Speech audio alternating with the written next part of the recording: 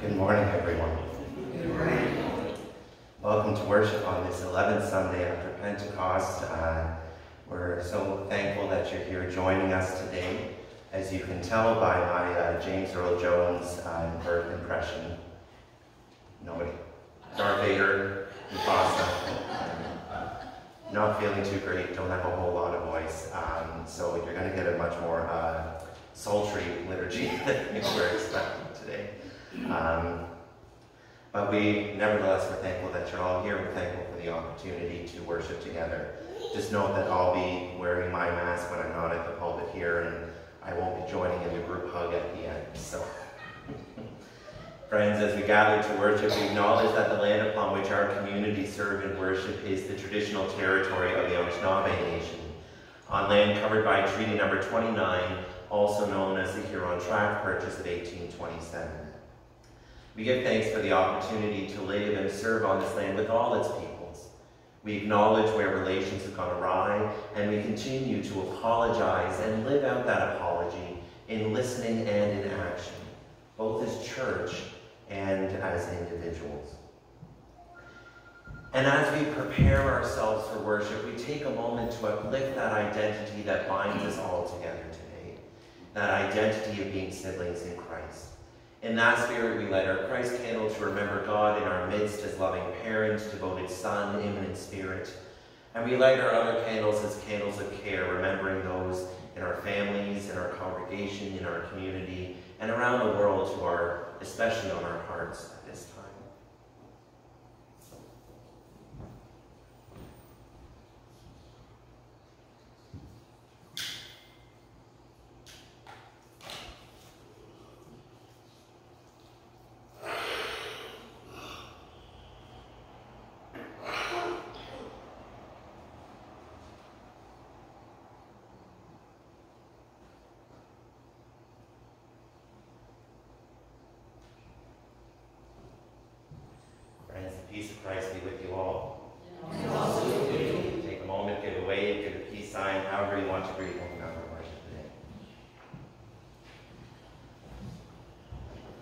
noise landing planes at the back, don't miss them.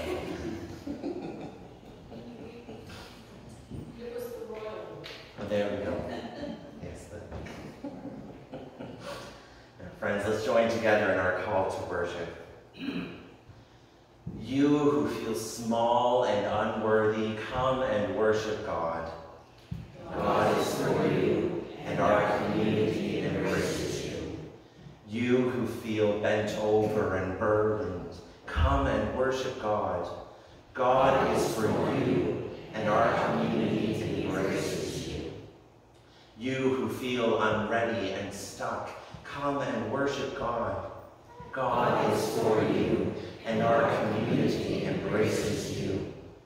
Let us give praise to and ponder our wondrous God, who makes and loves us all. We give praise to God with our opening hymn found in Voices United 391, God Reveal Your Presence. Please stand as you're able.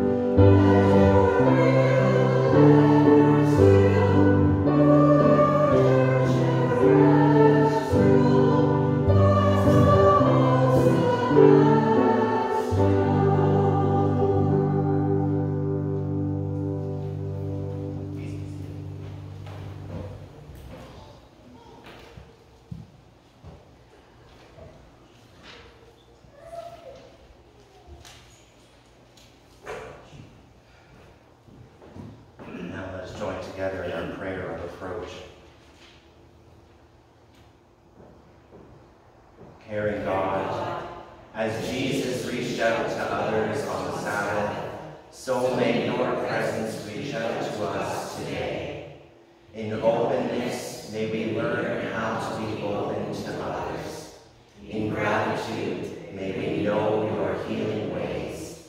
In love, may we ensure that there is room for all. In worship and prayer, songs and sighs too deep for words, be with us. In Jesus' name we pray. Amen. Instead of a children's time for today, I just want to ask you a question for something that you can ponder throughout the service, so that you don't have to listen to me ramble on through the sermon or anything like that. I just want you to think of person or a time that you learned something from someone in a way that you didn't expect. So whether it was someone who, you normally don't think to be too wise or too eloquent a person able to teach you a lesson, or a situation that you never expected yourself to find yourself in, that you learned something from.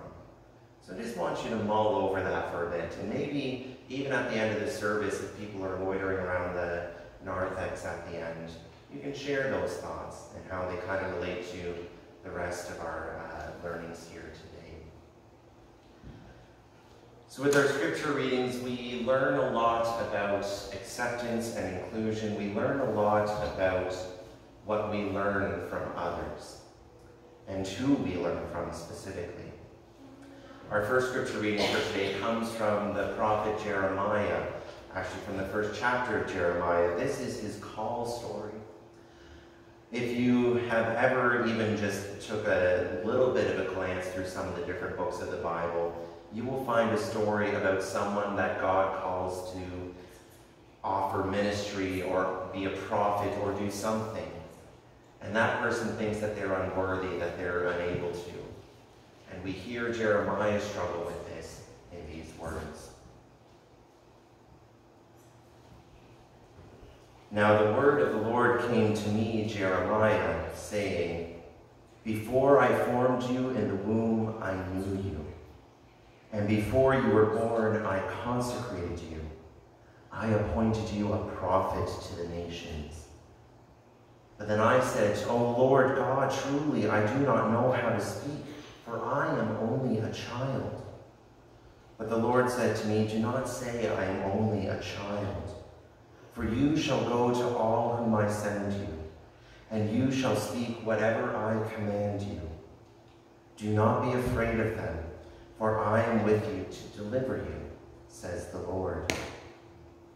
Then the Lord put out his hand and touched my mouth, and the Lord said to me, Now I put my words in your mouth.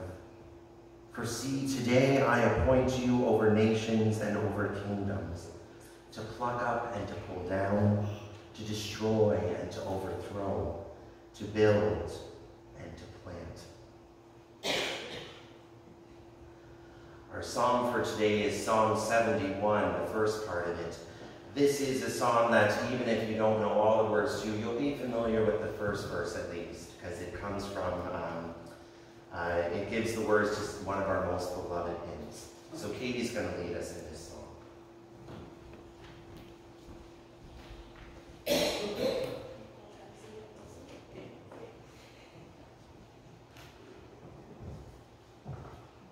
So Alex will play it once, I will sing it through once, we'll sing it together once, and then we'll carry on.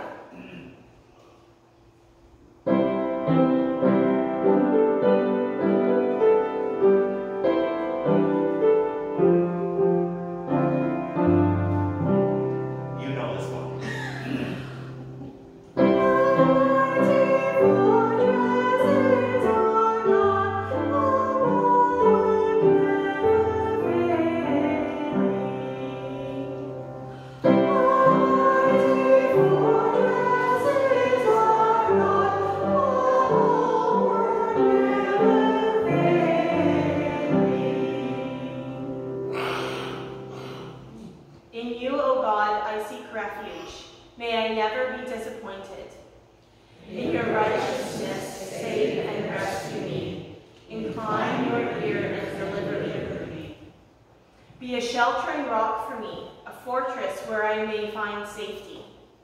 For you are my rock and my stronghold. Rescue me, O God, from the hand of the wicked, from the grasp of the unjust and the cruel. For you are my hope, my trust from my youth. From the time of my birth, I have leaned on you.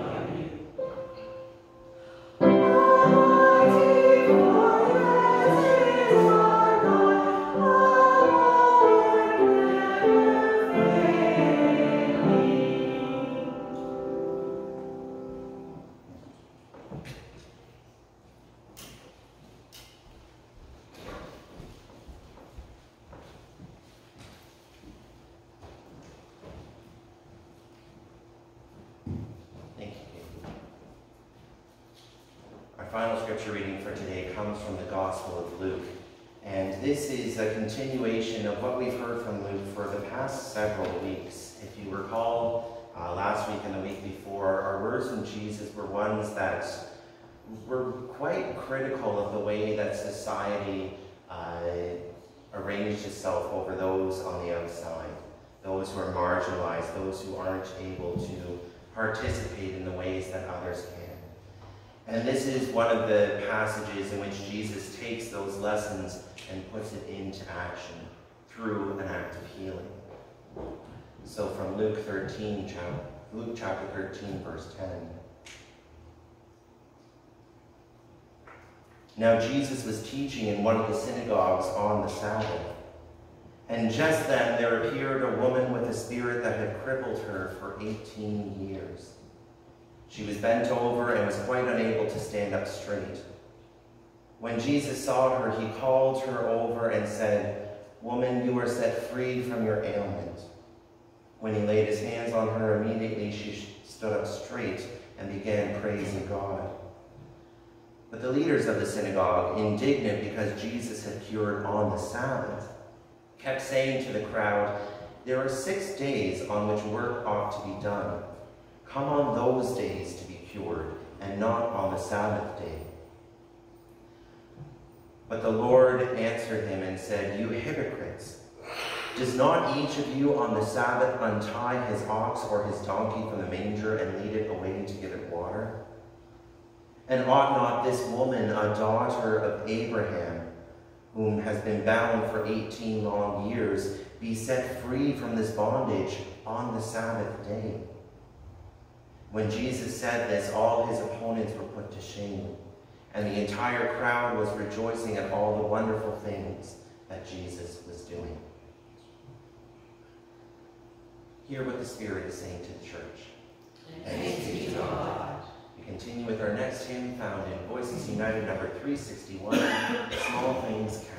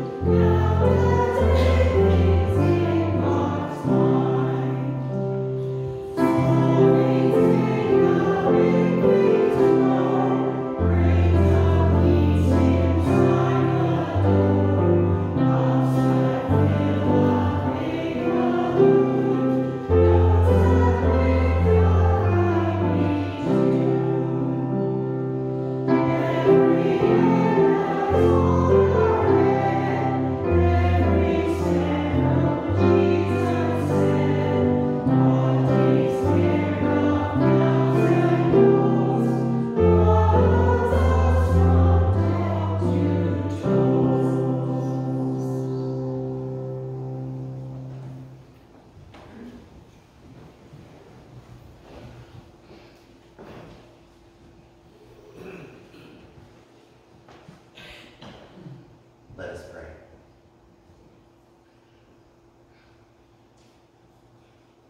May the words of my mouth and the meditation of all our hearts be acceptable unto you, O Lord, our rock and our Redeemer. Amen.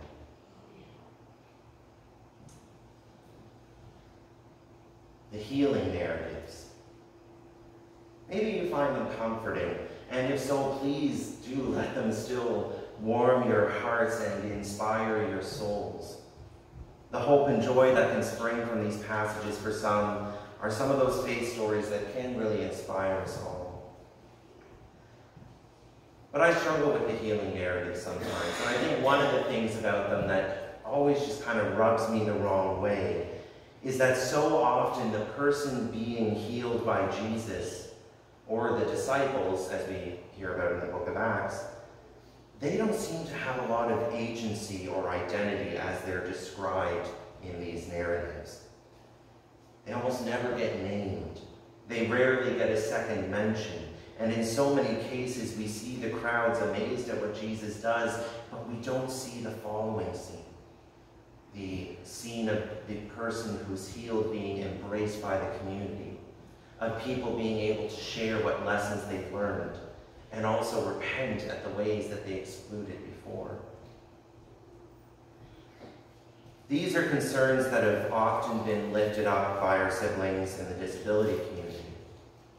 For those who have disabilities and face barriers to participating in society and church, many have found difficulty with the healing narratives, in part because they can and have inspired attitudes that, instead of welcome and affirm, encourage us to turn our backs on our fellow children of God. In many ways, we reflect the crowds and the Pharisees that we hear about in our gospel reading this morning.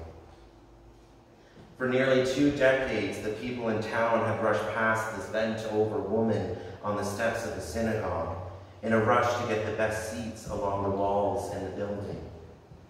Metaphorically and, to be honest, pretty well literally as well, they stepped on the back of this woman in order to get the best views, the best seat, the earnest yet exclusionary drive to be a part of community. As a devout people of faith, there were various purity laws and rituals that limited what one could do on the day of Sabbath rest, and how one was supposed to interact with folks who had illnesses or who society would otherwise call unclean or unfit. To the worshippers, this was just a natural thing, the way that things were. But for the woman bent over, the stigma and the exclusion weighed her down as flat as much as her physical ailment did. What was normal for some was backwards for those on the margins, and backwards compared to God's true ways of inclusion. In many ways, we still use Sabbath and the conditioning of our culture to exclude those on the margins, particularly those who face barriers due to not having the same abilities.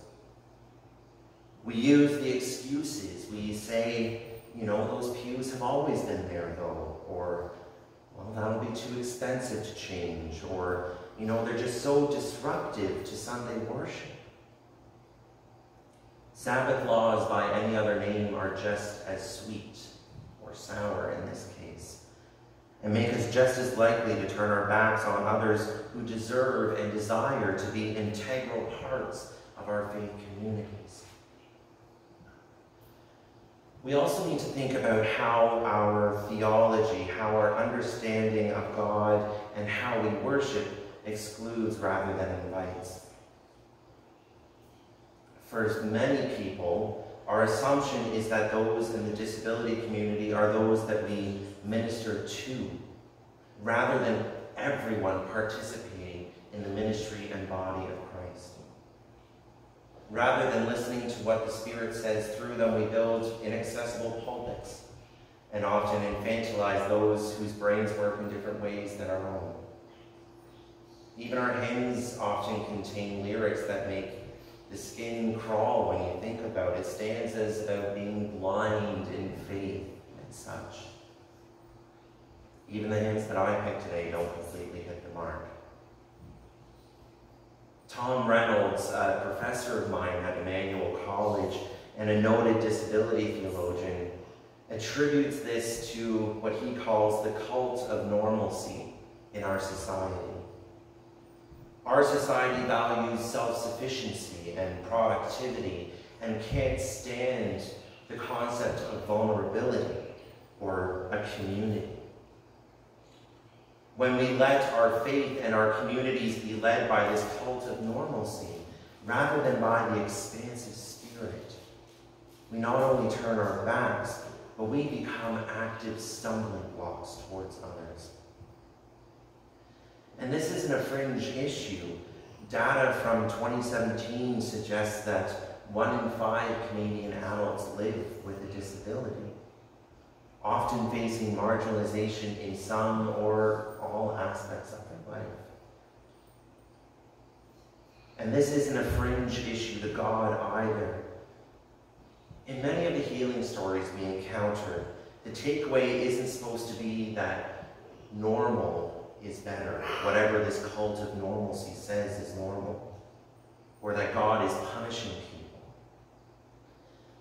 Instead, the emphasis on the healing narratives should primarily be that of integrating and expanding the definitions of community and challenging unrighteous practices that leave people on the margins.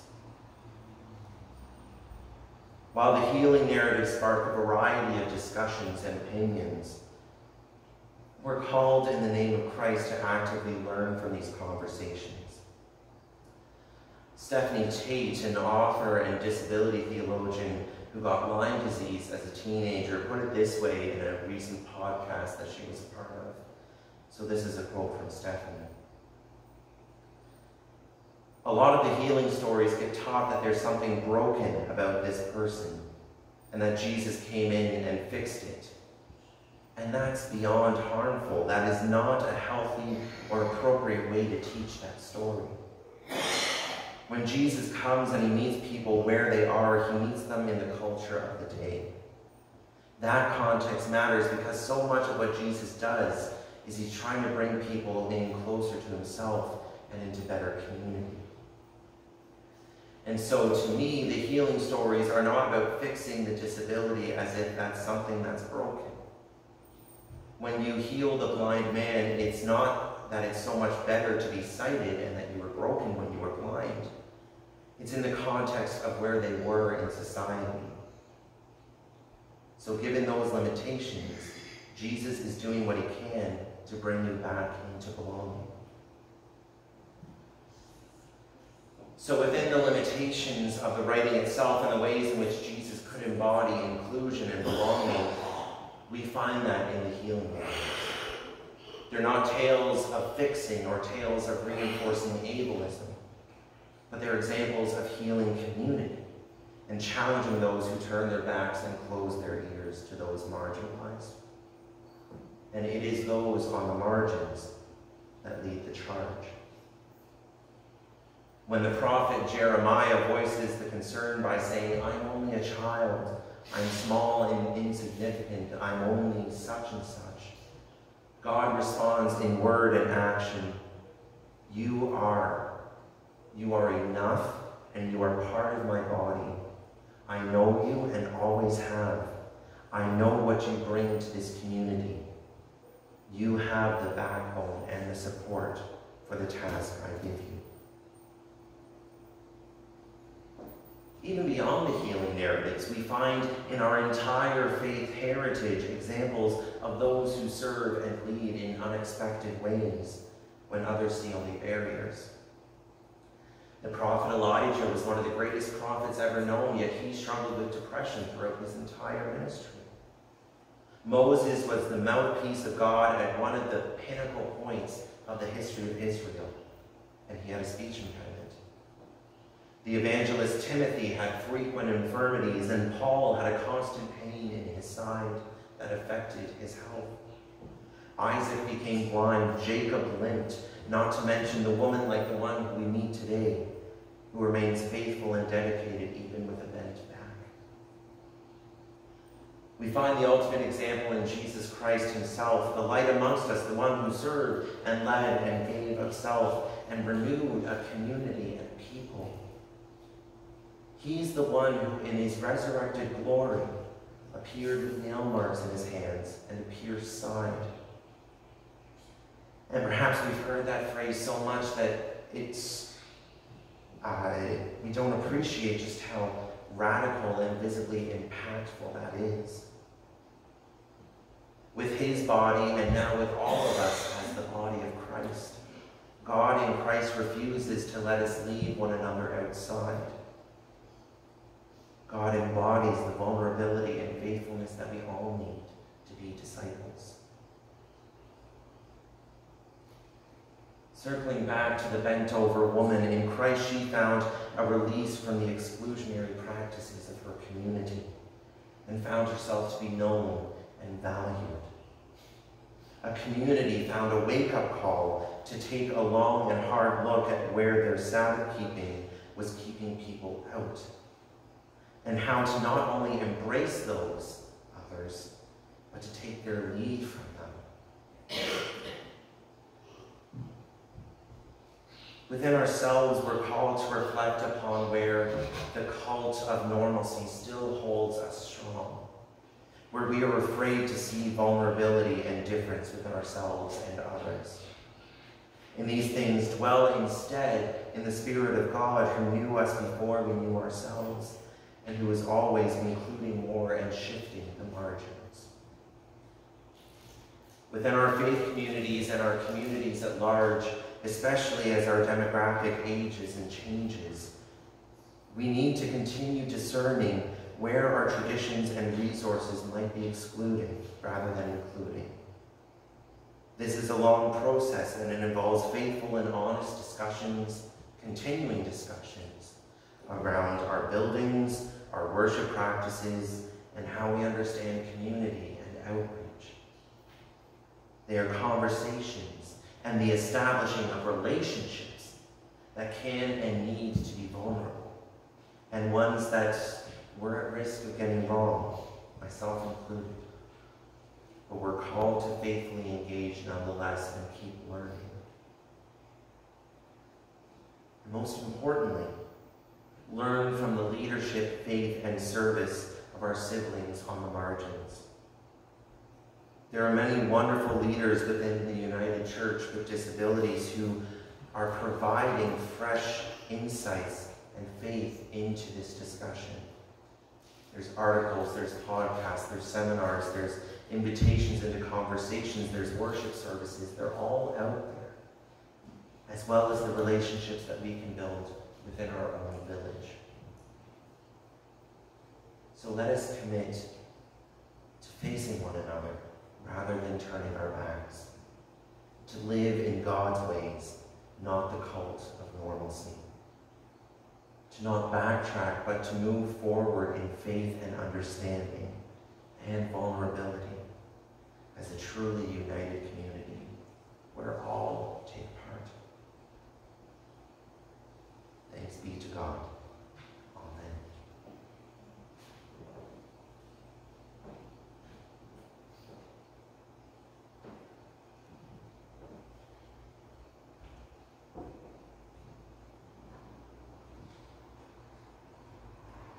Friends, as we witness today, the ministry and sacrifice of Jesus involves the renewal of communities, the new ways of looking at ourselves and looking at others. And so it's in that spirit that I ask you to join with me in our prayer of confession and renewal. Gracious God, we need peace in our souls and healing in our world. We live in communities that create barriers for others. We live with ideals that place value and worth on the wrong things. We live in ways that foster doubt in your care and your justice. Restore us, God.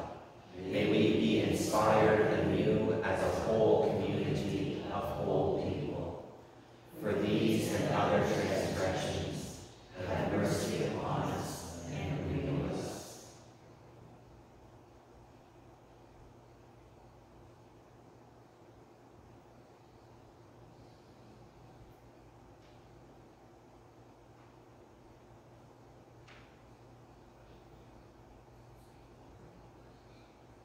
Friends, take comfort.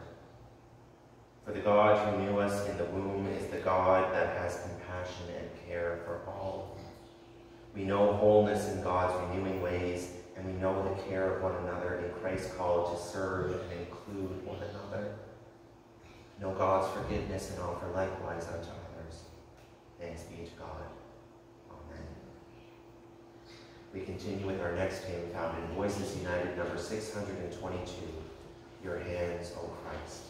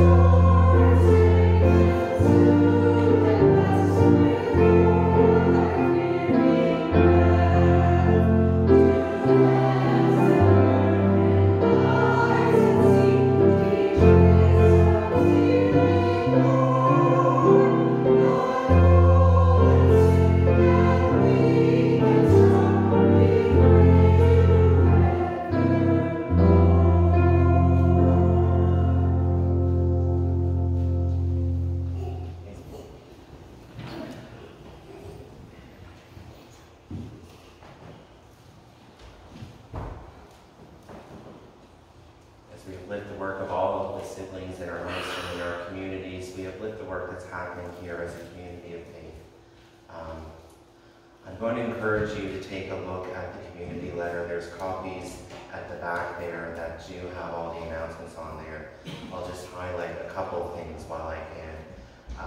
Firstly, note that we are continuing our school supply drive for the Huron Women's Shelter. You can bring in school supplies, you can bring in monetary donations for that. And remind me, it was reusable water bottles they were looking for especially. So please consider bringing those in, bring them to worship, bring them to office hours on Thursday, fellowship time in the garden, whenever is convenient for you. And also keep an eye out for any school lunch supplies, because that will be our mission outreach. There's a word there. Our outreach for September. We'll be collecting for school lunches for the food share. Also note that next week, next Sunday, August 28th, there's a few things happening. Firstly, it's Camp Minnesotung's 75th anniversary celebrations. So there's a whole day long thing going on over there with worship, with activities, with meals, things like that. So you can check that out, look at their website, or reach out to them for more information. Also, next Sunday, when it's, hopefully by which point I don't sound like I'm doing a CBC radio show, I will be having a hymn sing service over at Huron. That'll be next Sunday afternoon starting at 2 o'clock. And it would be nice to have a few folks from our faith community over there. There's several of our beloved that live there now, so it might be nice for them to see a friendly face or two in the crowd. So please consider that for next Sunday as well. Are there any other announcements or celebrations to be shared this week? I have one. This is still about a month away, but just mark it on your calendars. A number of years ago, I think it was Eglinville United, Clinton United, and Bruce Field sponsored a family from Sudan to come over and live in the area.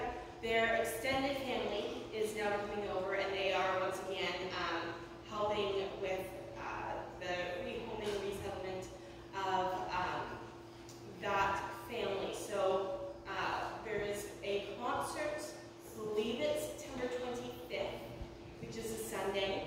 Might be afternoon, might be evening, still not sure. It will be Clinton United Church choir, that other choir, and some guests. So that will be Sunday, September 25th, and the proceeds from that go to the Sudanese family resettlement project. So see me for details. I'll also have more information as time gets closer. Thank you, Kim. We should all just really bring our calendars to worship and just kind of write things in this week.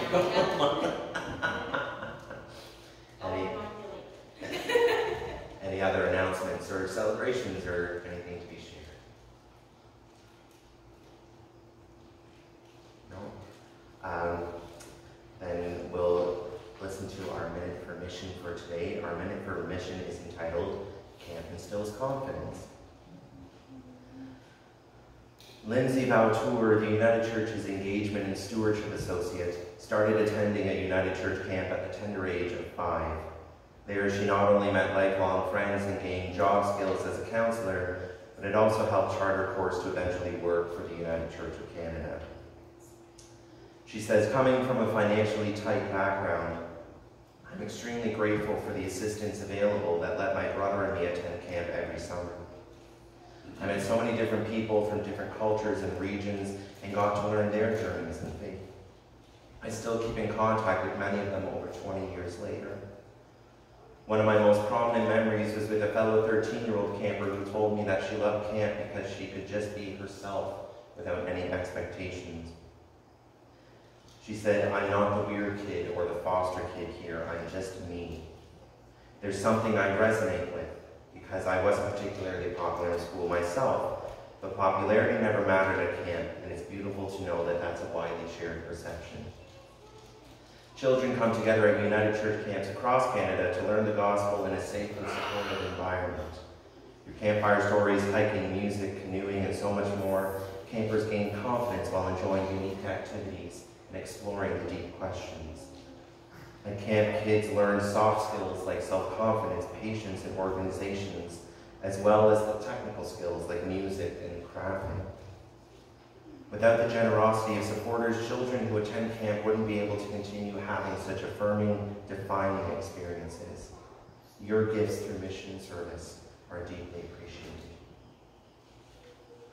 Our gifts are appreciated however and whomever they are given. Our offering has already been collected, but will now be presented.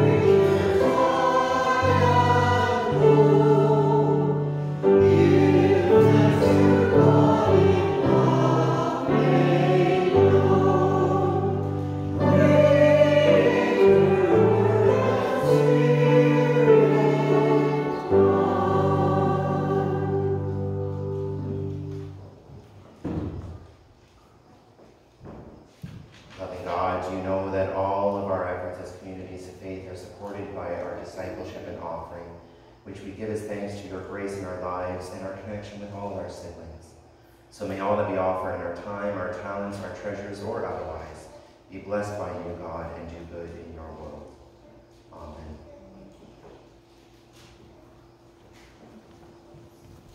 Please be seated.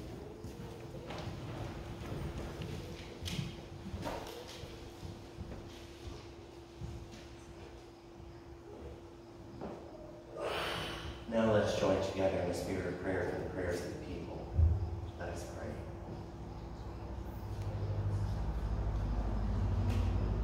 Almighty God, your prophets, your Son, and your Spirit encourage prayer and relationship with you during times of trial and temptation.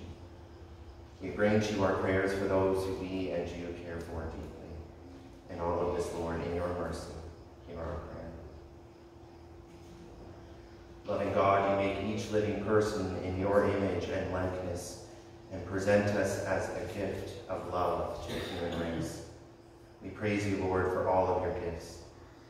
Lord, we see you in all those living with disabilities and give you thanks for loving companions and allies who welcome and nurture them, even in the face of obstacles or rejection. Guide our lives to build access and welcome. Guide our minds to understand the power and wisdom of human vulnerability. Guide our actions to create communities open to the gifts of each individual. May we understand that your body is incomplete when people are left behind. For all this, Lord, in your mercy, hear our prayer. God of grace and reconciliation, we are assured that your wisdom from above, transcending human-wrought fear and anger, is peaceable. On this day, we pray for this peace and wisdom to be made known in our local community and around the world. Particularly this day, we pray for peaceful solutions to the continuing tensions in Israel and Palestine, peaceful solutions for the war in Ukraine, for the Tigray region of Ethiopia, and the rising tensions around Taiwan. We pray for justice and peace to be hallmarks of restoring relationships. We pray for all other situations in the world that require peace and wisdom. May we be inspired by your wisdom to stay informed and be inspired by Christ's ministry to work peace and care into our faith and our ways. For all of this, Lord, in your mercy, hear our prayer. And now in a moment we gather up in prayer those who are on our hearts for particular reasons today, either spoken aloud or in silent prayer, knowing that all is heard by you, loving God.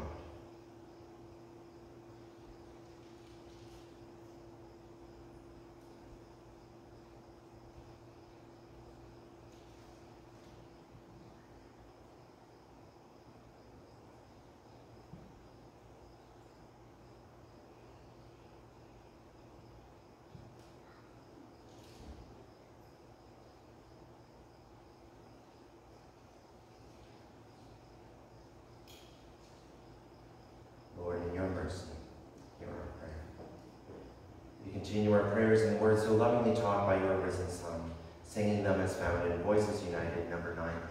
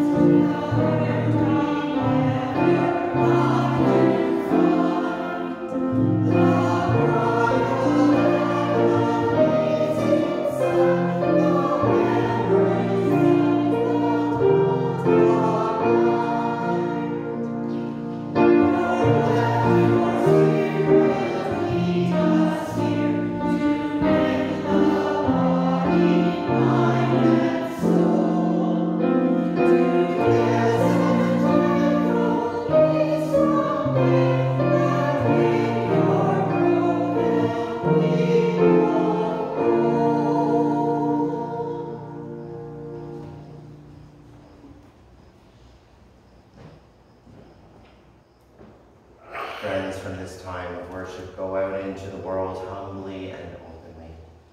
Alongside the Spirit, strive to make our communities places of belonging and inclusion, shifting the margins and affirming the worth in everyone. May the God of endurance and encouragement grant you to live in such harmony with one another, in accordance with Christ Jesus, that together you may with one voice glorify the God and Father of our Lord, Jesus Christ. Let us join together in our closing response.